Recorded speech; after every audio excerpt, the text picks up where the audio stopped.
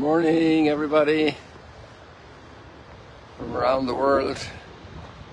The birds came there to greet you. It's a nice kind of a sky. I was waiting there about 10 minutes to see if something would break in the sky. And now we've got this nice little bit of gold for you over the Golden Dome. It's very interesting to be reading the text we have today in the first reading here at Mount Zion. It's specifically mentioned in this book of Revelation, chapter 14. I, John, looked, and there was the Lamb standing on Mount Zion.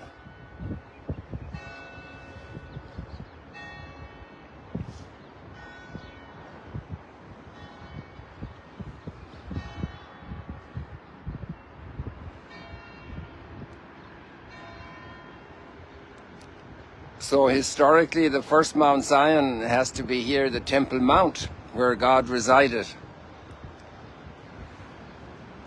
And then,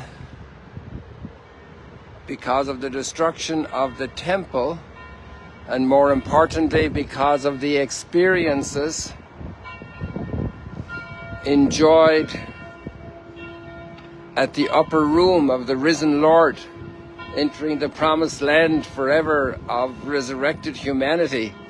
Over there in the center of the screen, behind that big tree and the tower, right there is the upper room remembrance that we have today, a building from the Crusader times.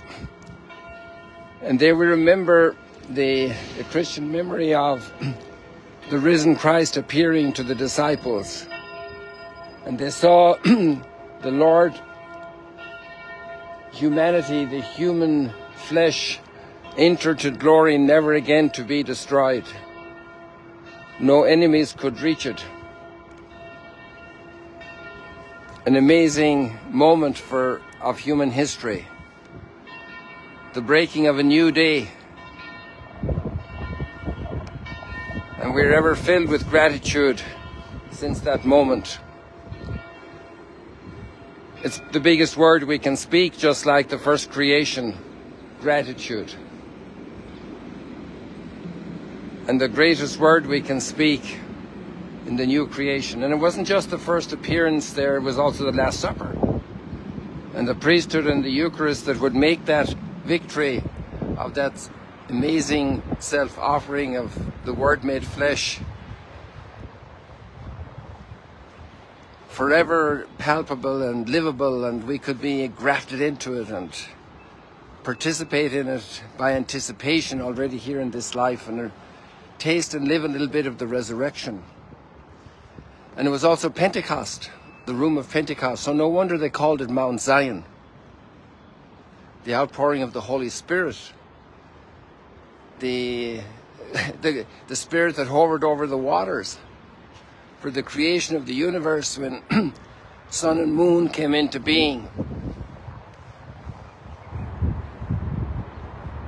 And we're here at Mount Zion this morning. We read that line again. I, John, looked, and there was the Lamb standing on Mount Zion.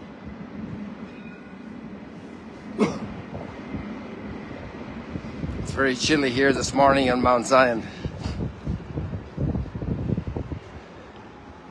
And with him 144,000 who had his name and his father's name written on their foreheads. You know, it's very interesting how we have a culture of numbers. The number 7, we always know that when that's mentioned in the Bible, it's completion.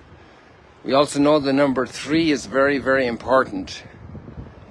It's a kind of a fullness, and the original fullness of the Trinity. And there's a Trinitarian mark in all of creation. And the dearest part of creation to us, family, father, mother, husband, wife, spouses, fruitful children, father, mother, child. The crowning Trinitarian mark of our experience that's so dear to us, such a treasure. and therefore such a target for forces of evil to destroy it. But he cannot be destroyed, he is risen. And we participate in this resurrection and the light pouring from it to all over creation.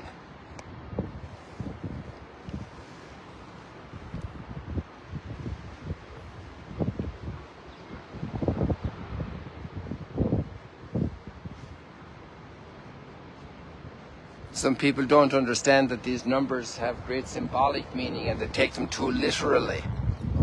144,000 is a number that rings immediately in the ears of those disciples.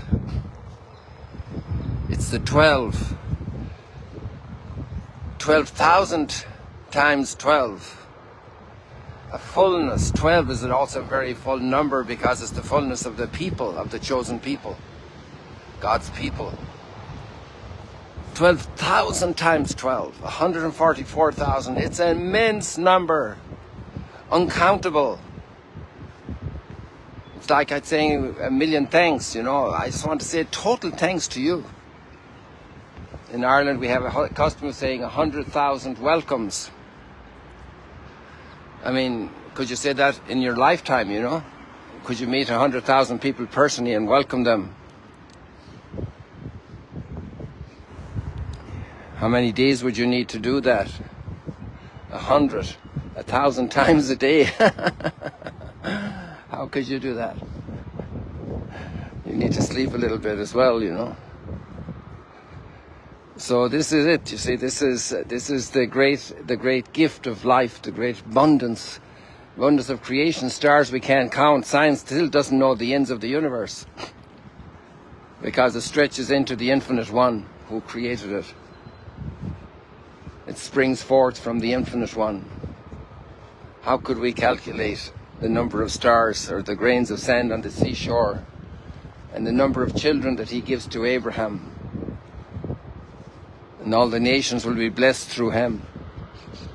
So this 144,000 has fantastic symbolic value of a huge multitude that our little calculators can't work out, especially our little head, our little hard disk.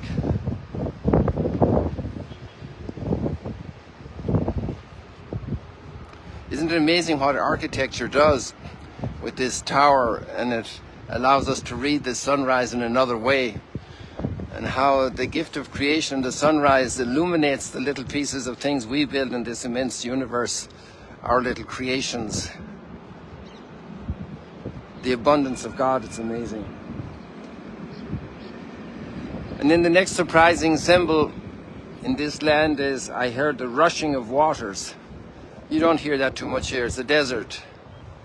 Actually, we can see a piece of the desert out there, more than a piece.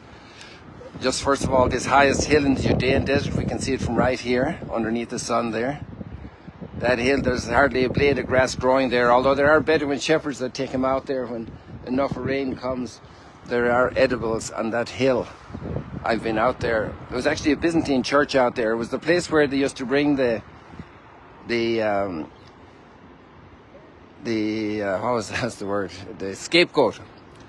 To bring out the goat loaded with the sins of humanity, of the people, of God's people, on Yom Kippur. And then we have more of the desert, the same desert, just you can see it there.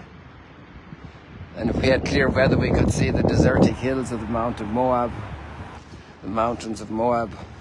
Well, anyway, behind the Mount of Olives there, it's basically all desert, all the way down to the Dead Sea. Occasionally small oases. And then I heard what was like the sound of harpists playing their harp. They were singing, harp, thrown before the four living creatures and the elders. No one could learn this hymn except the 144,000. This immense multitude are singing. They have the name of the how does it say this here? They're the ones who follow the Lamb wherever he goes. And this is being addressed to Christians who are persecuted, to give them courage, to give them hope, to contemplate heaven. It's a good idea to contemplate heaven. Those who have come in the heavenly Jerusalem, and that helps us to recognize our future. It's a hope, it's a sign of hope. And shortly we'll be beginning the Jubilee Year of Hope. We'll be obviously hearing more about that in the course of the coming year.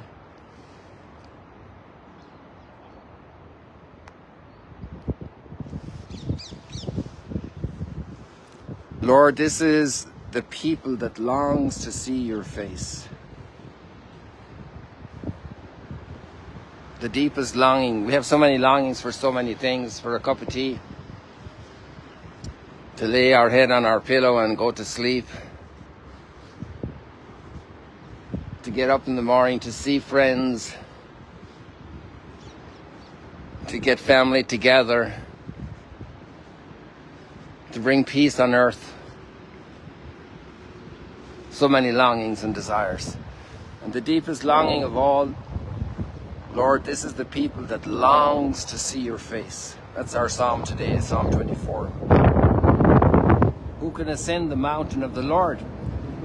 Well, these 144,000 are here on the mountain of the Lord in Mount Zion, the heavenly Jerusalem. Oh, there's an interesting little feature now. The sun is shining on Ramallah, and we don't often get to see that from here, especially when I do the tours. Yesterday I gave a tour in the rain to an Irishman from my own county. Can you imagine?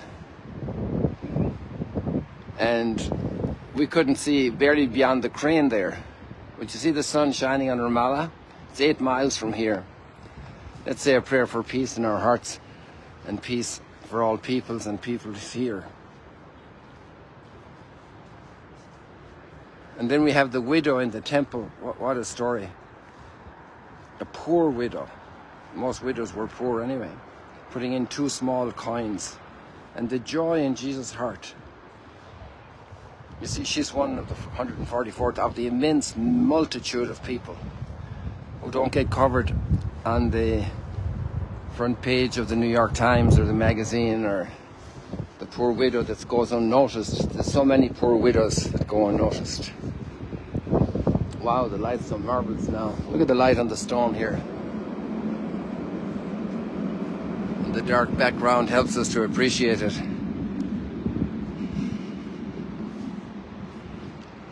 And there's the sun. The sun disk is visible.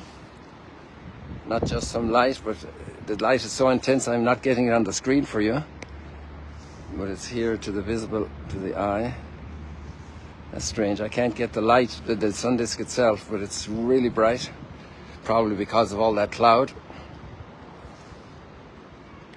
It's funny how some clouds make the light come brighter. And there we have the school again, and the little children going to school like we saw on Saturday. So people, I think we'll leave it like that for today. Wishing you many, many blessings. See you later, alligators.